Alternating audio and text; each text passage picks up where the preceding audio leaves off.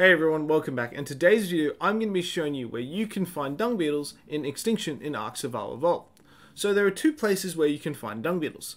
The two places are the sulfur fields, located in the southwest section of the map, and the city.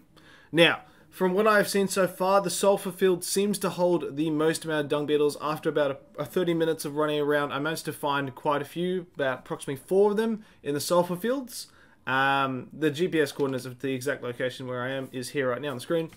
So you'll find them quite a lot in the sulfur fields. However, this place is quite dangerous as there's a lot of corrupted dinos here and other creatures. So I wouldn't particularly recommend coming to the sulfur fields. But this is where one of the main places you can find dung beetles. Alright, so the last area in which you'll find dung beetles is located in the sanctuary. Now, I'm currently in Sanctuary Parkway. The GPS coordinates are located on the screen right now. Let me just give you a quick overview of where we are so you get a quick idea. There's a bit of a quick squiz on where we are. So I mostly find them in this little section now where we're heading. From what I've seen, they are a little more common in the sulfur fields, but as you know, sulfur fields are quite dangerous. So in the city, nonetheless, you can find them.